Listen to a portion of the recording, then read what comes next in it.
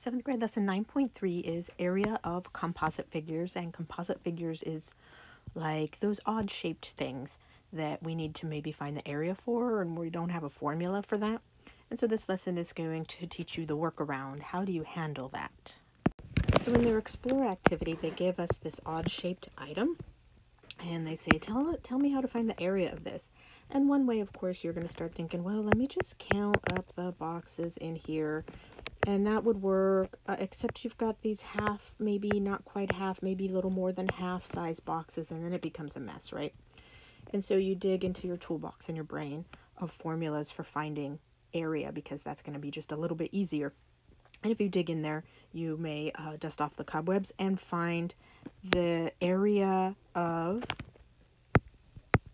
a rectangle was length times width. Or similarly, the area of a parallelogram being base times height in case your rectangle is leaning, right? Same formula, you're taking a length and you're taking the height, length and the height. Either way, it's just on a parallelogram. If it's leaning, you're taking the length and the height, not this part. And in a rectangle, this part is the same as that part because they're nice and lined up, right? So same formula basically. And what we learned last year also is that really every triangle is some form of a cut in half rectangle, right? So the formula for a triangle was that base times the height, but we cut it in half because it's half of a rectangle. You can add a mirrored version onto that triangle, and then you'll have a parallelogram. So you just take the parallelogram formula and cut it in half for a triangle. Okay, so those are formulas that we knew already.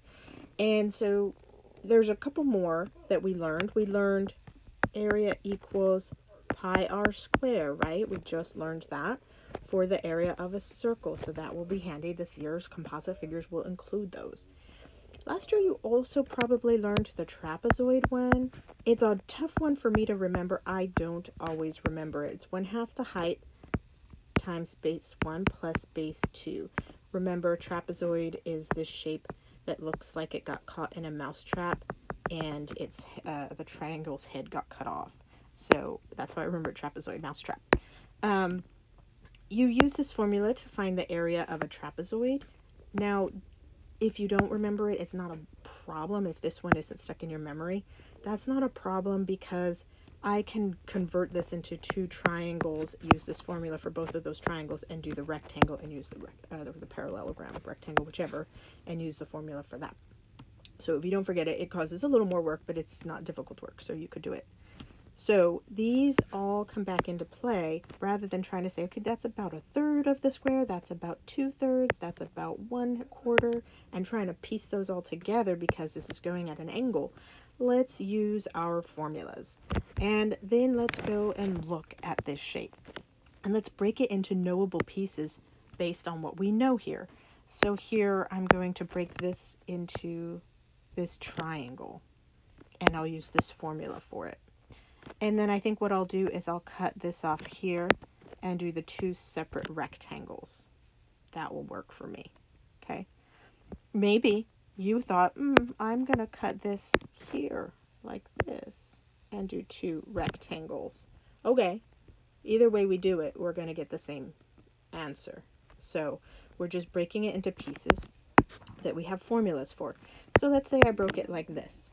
Now I just go find my measurements. Well, I'll tell you what I do first. What I do first is I draw the shape. I use a lot of paper for this because it helps me see what's going on. So I know I have a triangle from that top. I know I have this rectangle, the up and down one, and I know I have this rectangle. Once I have my shapes, and usually I give myself more room for it, I put my formulas for those. A triangle is 1/2 times base times height. The rectangle is base times height, and this rectangle is base times height, or length times width, same thing. Then I go plug in my measurements. For the triangle, this has a base of 8. So I counted all the boxes along here, 1, 2, 3, 4, 5, 6, 7, 8. So I put 1/2 times 8. Then I count my height, which is just 1, 2. 2 to the peak. I can do 8 times 2 is 16, and 1/2 of 16 is 8. I will add that to one of my rectangles. So I'm going to do this rectangle. It has a base of 3 and a height of 1, 2, 3, 4, 5, 6. So 3 times 6 is 18. Take that part off there.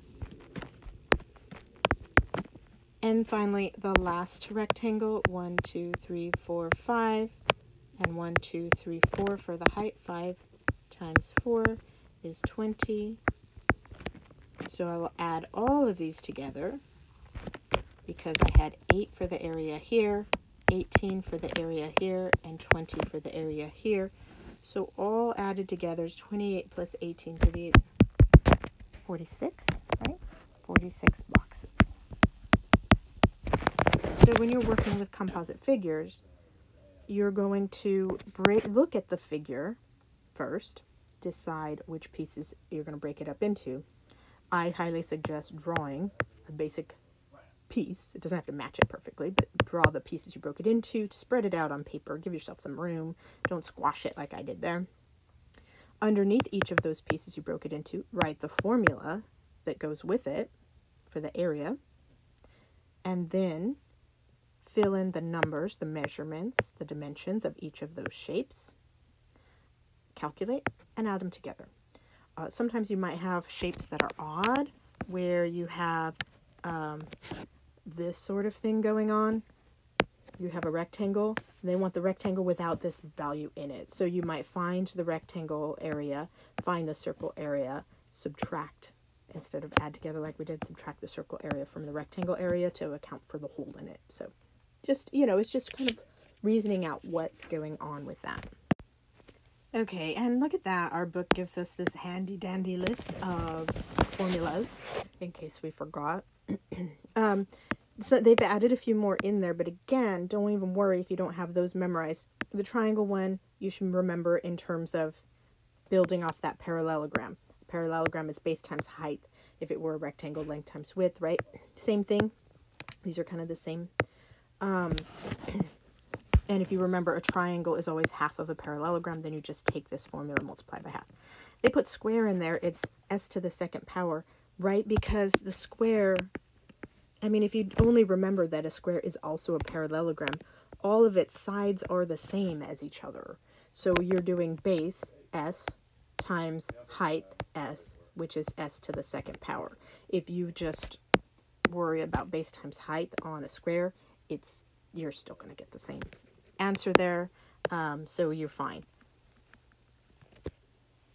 It's maybe good to know that formula, but if you forget it, no worries. And then again, like I mentioned before, the trapezoid formula, if you can remember it, great, it's useful to use in this lesson. If you can't remember it, then you just break that trapezoid up into 2 triangles and a rectangle and use the ones that you know. They should have added circle on here. Maybe they're going to get to that, but you do know the area of a circle. Circle area is pi r squared. Okay. Let's look at this in action. Now on page 278 of your book, they walk you through another practice one, but they've walked it through and they've explained it all the way through. So I'm going to let that explanation in writing speak for itself. In that one, they do use the trapezoid formula. So if you want to see how that one worked through, go ahead and look at that. I'm going to look at the your turn one and break it down for you so you have another example on top of that. So step 1, I'm going to look at my composite figure, odd shaped thing like part of a rocket ship, right? And so I kind of look at it and go, okay, I see this triangle here different than this triangle here because that one has a height of 2, that one has a height of 3, so they're going to be different. And then this rectangle. Maybe if somebody wanted to use the trapezoid one, they could have split it this way and said, I'm going to calculate the rectangle and the trapezoid. That's what I'm going to do. And so you could do that too. Either way will work. Let's go ahead and do the rectangle and the trapezoid one. Maybe I'll do both. We could do both. That way you can see it a couple of ways. So Let's go with the trapezoid one first. So I'm going to take that trapezoid and I'm going to take that rectangle. And I'm going to write the formulas for a trapezoid. It's 1/2 height times base 1 plus base 2. And for the rectangle, it's base times height, or length times width, same thing. Okay, fill in the numbers. 1/2 times the height of this. So if I'm looking at this way, that's going to be height of 3 times base 1. Okay, that's going to be a tricky one because I have to put several pieces together. We're talking about this base. And it does not matter if I call the top base 1 and the bottom base 2, or the bottom base 1 and the top base 2. I'm just adding them together, so it doesn't matter. So I'm looking at this, and I know that this piece right here is 4, but then it extends out this way 2 more, so there's 6. And then it extends out this way 3 more, so there's 9. So you do have to do a little bit of detective work, but no problem. And then my base 2, since I called that base 1, I will call this base 2. It's the same as this over here, so it will be 4. And then as far as my rectangle goes, I need the base of this rectangle. It's 8, and the height, which is 4. Now I calculate parentheses, order of operations, right? Parentheses go first. So that's 13 times 3 times 1/2. And this one is 8 times 4, which is 32. This is multiplication. I'm going to do that first. I can multiply any of these first. A lot of times if I see an even number here that's easy to split in half, I do that first. But in this case, I've got 2 odd numbers, so I'll add them together. I'm sorry, I will multiply them. 13 times 3 is going to be 39. And half of 39, I will have to divide 39 by 2. 39 divided by 2. And that's 9, 18.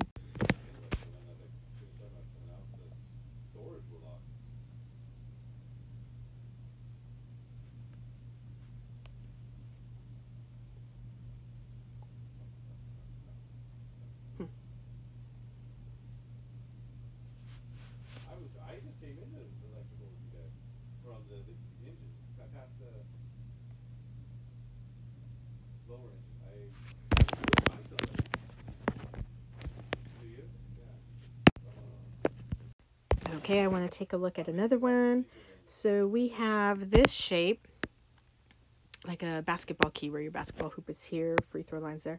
Only a short one because the base is the same as height. This is a square, and we could use the formula for square, or we could use the formula for parallelogram, because squares are parallelogram, base times height, which is side times side, side to the second power. So I have this square shape. I'm going to draw that. So our first step is just identify my shapes I'm dealing with. I have that square. I also have this circle, but it's only half of a circle, so I'll draw half of a circle, and I'll deal with that when I get to the calculation. My formula that I will use for the square is base times height, or side times side, same thing. For the circle, I know the formula for a circle is pi r square, but I only need half of it. So when we get that, we'll divide it by 2. I'm going to make a note of it by saying divide by 2 underneath it to tell myself all the calculations I need to do. So that was step 2. Record the formulas down. Step 3 is fill in the dimensions. Okay, so the dimensions for the square are pretty easy. Base times height, 10 times 10. And then for the circle, it's a little more difficult. They really didn't say anything here. But here's what we know. First, let's fill in what we know over here. We know area equals pi, which is 3.14, or 22/7, times the radius. The radius is what I need. Remember, radius is from the center to the outside. Well, I know if this is a square that this whole length is 10, which would actually be my diameter, right? I have a full circle. This would be diameter, so half of 10 is my radius, half of 10 is 5. So you could do a little bit of detective work to find out, and I want to divide that whole thing by 2. Let's do 3.14 times 5 to the second power is 25. We'll divide that by 2. 3.14 times 25 comes out to 78.5. I still need to divide that by 2. And I get 39.25 when I divide that by 2. The 10 times 10 was easy. That is 100, all added together. So this one was 100. This one was 39.25 as my area. Both were meters square. Add them together, and you're going to get 139.25 meters squared as your answer. So again, determine what shapes you're dealing with, what formulas do you use for those, fill in the dimensions, and then calculate it out. Page 279 gives another example, example 2, on a banquet room that's being carpeted. When you're going to carpet something, it's good to know the area so you know how much carpet to buy. They also walk you through the same process. They don't put the shapes, but they put the names of the shapes, and then they show the formulas, and then they fill in the dimensions and they calculate. So if you need to see another example like that one, go ahead and look at page 279, the example they walk you through. That one does a good job of explaining it. So again, you're just identifying shapes, what formulas, shapes with formulas you know, right? And then identify the formulas you can use for that, fill in the dimensions, and go. That's all this lesson is about. So go ahead and give it a shot. I believe you'll do great.